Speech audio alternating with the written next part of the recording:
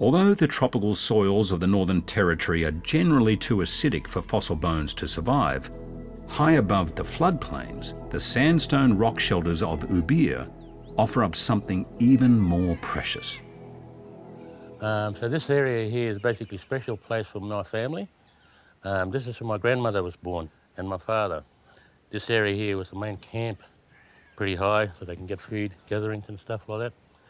A lot of these paintings represent years and years of living in this shelter. So whatever they caught, they basically painted on the wall to remind people that that's what happened previous years and stuff like that. So most of them represent food.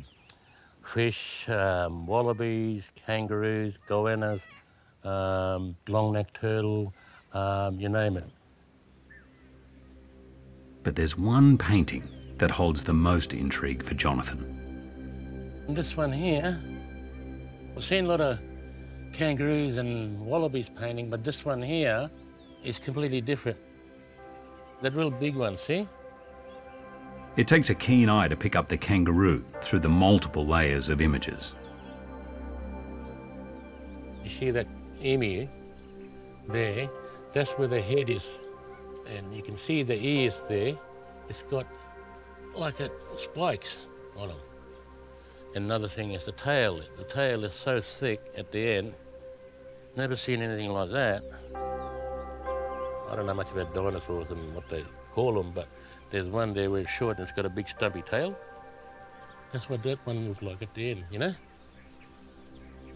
It's completely different to the Giant Kangaroo painting. Even the toes are different. It looks like it's only one toe sticking out. Where the other one, you got three. See? So I think it's one of the big kangaroos. Yeah, the giant one. Very freaky to see. Could this possibly be an eyewitness account of the mighty Procoptodon?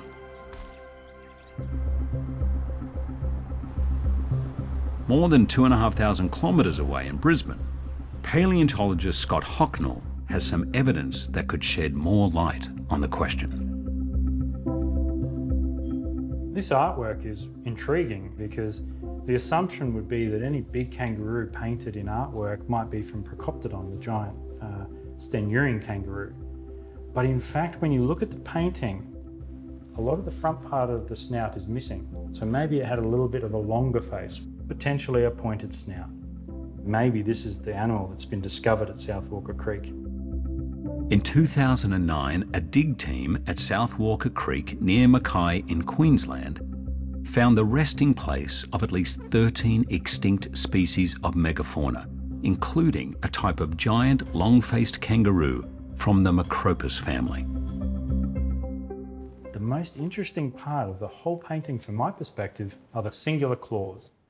They're very long and thin and very straight. Now that's something very similar to what we find in the actual fossil itself. Now it's not complete. It would actually, the whole fossil would be about this long. And over the top of that would have been the actual sheath of the claw itself. So we're talking about a dagger-like claw that's around 15 centimetres long. That's exactly what the artist has reconstructed in the painting. When we look at the tibia, the shin bone of this gigantic extinct Macropus, it's very long and gracile, and that's the sort of proportions that I would have expected, and that's what I see in the illustration. So that's really exciting. What we do know is there was an overlap of more than 20,000 years between the arrival of humans and the disappearance of megafauna. At the end of the day, the painting basically tells us that they were here and they used to live here. We share the same time. We just have to basically, I suppose, scientists and indigenous people sit down together and talk about it and, find out what really happened. But why is it that some species of megafauna still walk the earth today while others perished?